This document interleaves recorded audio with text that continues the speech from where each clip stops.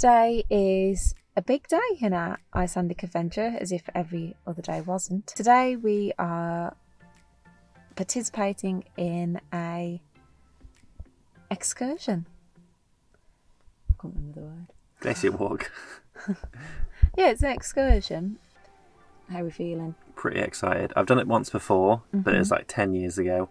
I can't remember if it was this exact glacier, but I'm a little bit nervous, as I always am for excursions, but yeah, I'm pretty excited. I'm very excited. We're the first ones here pretty much on the car park. There's not many other cars around, so we're just going to sit and wait and assess when to get out the car to get into all our gear and get hiking.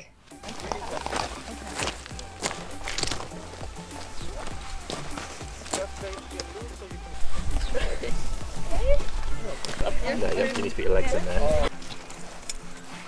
And not there. It's very like this, very much. Okay. Good. Oh, it's good. That is good. Want to do a test walk? Yeah, let's do a test walk. See how you feel like. Try it like that. Brilliant. Thank you. Okay, you have a very big shoe. Big feet, big problems.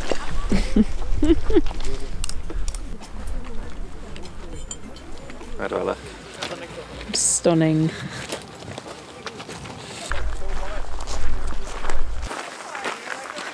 We're going to climb a glacier. We're going to Hugsa Viewpoint first, which is 10 minutes away. And then get the crampons on, get the ice pick ready, and off we go.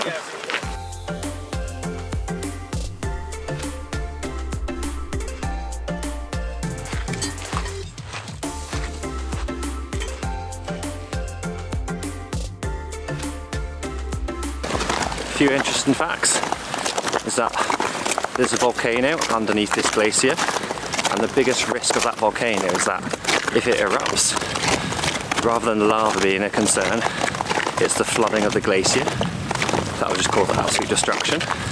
And then when that volcano erupts, due to all the volcanic ash, it adds 2 kilometers of coastline to Iceland, which is absolutely crazy.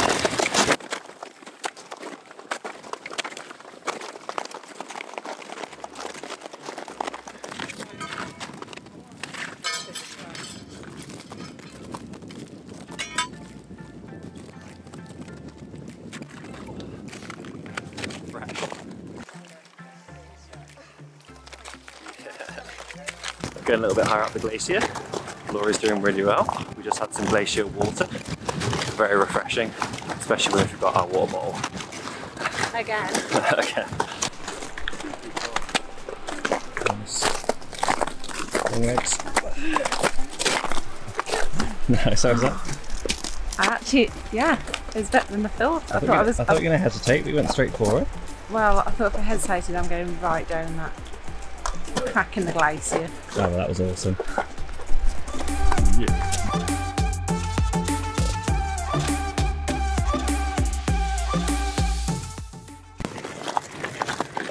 Okay, we're going to head back down the mountain now. That was amazing.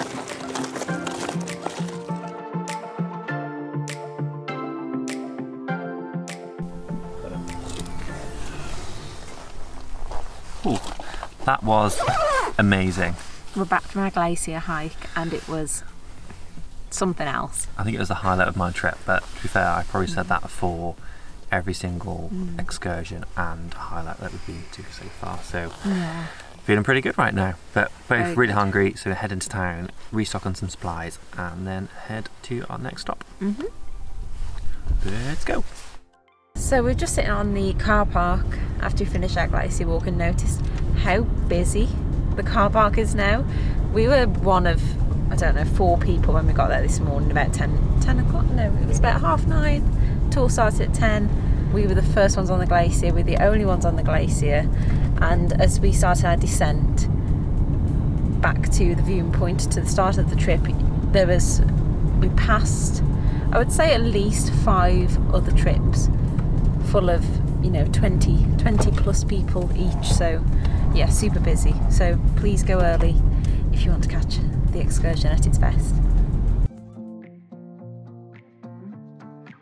From the glacier, we drove 40 minutes to get to our next stop, Black Sand Beach.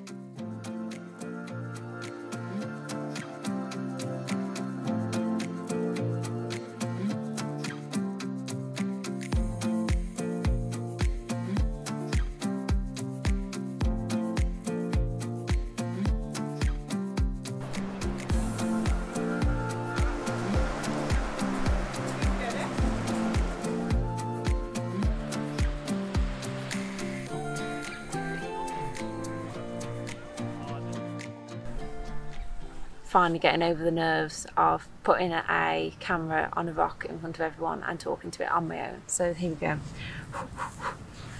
Having a nice peaceful evening on Black Sand Beach. It's really, really nice and peaceful. There are quite a few people here this evening, but the actual sound of the waves and the black sand, which is actually volcanic ash, is actually a really nice landscape for the evening. It's a really nice way to end the day. It's funny really because we started the day obviously with our glacier hike, which is funny because the glacier is actually situated just right here, just over my shoulder. I don't know if you can see it very well, but we've sort of stayed in this area today, so you can sort of see where we started this morning, and then we've done a complete full circle and we're now on the other side on the beach having a relax. So after the beach, we're going to get Matt some coffee, make sure he's caffeinated, and we will proceed with our journey.